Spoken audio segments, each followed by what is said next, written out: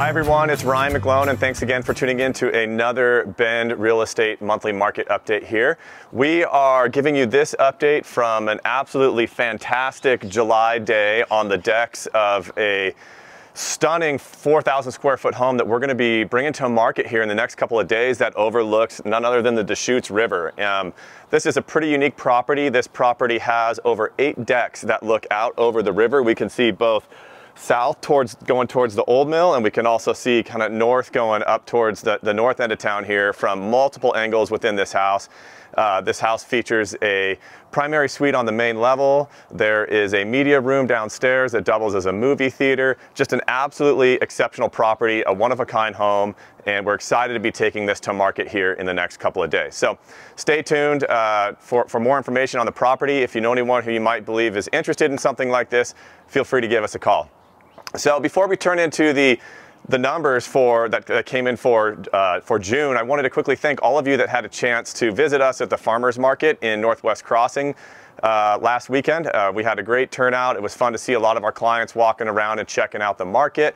We were fortunate enough to have Sotheby's marketing team come down and join us and interview us on what's going on in that neighborhood, check in on a couple of listings that we had closed in that neighborhood lately. So thanks again for all of you that had a chance to turn out. Now, when we look at the numbers that we received for June, there's actually quite a few surprises in terms of what's going on here in the Bend real estate market. For starters, the median sales price came in above $740,000. That's 2 months in a row now that we've seen this elevated median sales price.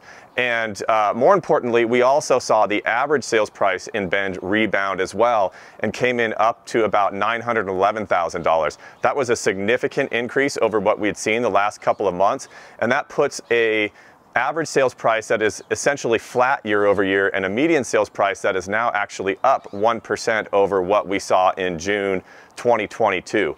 The other very interesting thing that we saw in the numbers for last month was that if we look at the median price of a listing that went pending last month, that actually came in at $799,000. That makes us believe that when we see these homes close in August and September, we're going to continue to see very strong elevated prices here in Bend.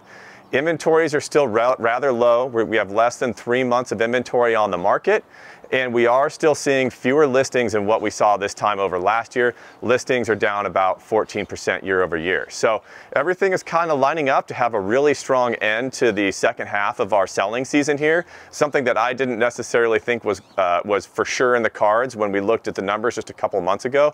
But it looks like the stars are kind of aligning to give us a very strong second half of the summer. I would say the one elephant in the room continues to be interest rates. As of this morning, most rates that are being quoted for 30-year fixed rate mortgages are above 7%. That could put a little bit of a damper on things, but as we look at it now, it seems like the market is going to continue to be strong as we head into the second half of the summer. For all of you that are in town over the weekend right after July 4th, please come down to the First Friday this week and check us out over at the Sotheby's office down on Wall Street. The McGlone Property Group will be hosting First Friday down there. We'd be happy to get the chance to say hi, meet and greet all of you, maybe have a glass of wine and just chat a little bit more about everything that's going on in our community.